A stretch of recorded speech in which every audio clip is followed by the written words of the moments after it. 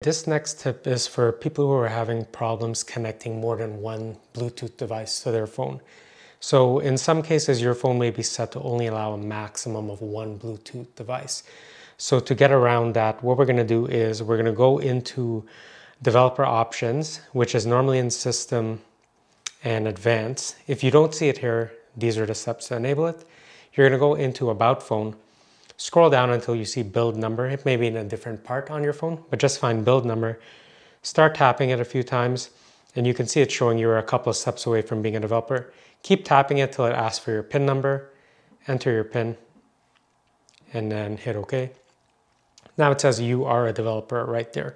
So what we're going to do is we're going to go back, go into System, Advanced, and you can see we now have a new option called Developer Options. Click that. And there's a bunch of options here. Just be careful about enabling some of these. It may result in instability. Scroll down all the way into this Bluetooth area here. And you can see there's an area here that says maximum connected Bluetooth audio devices. And mine is set to 5. If yours is set to 1, that's your issue. So go ahead and just switch it to how many ever Bluetooth devices you'd like to connect. That's it.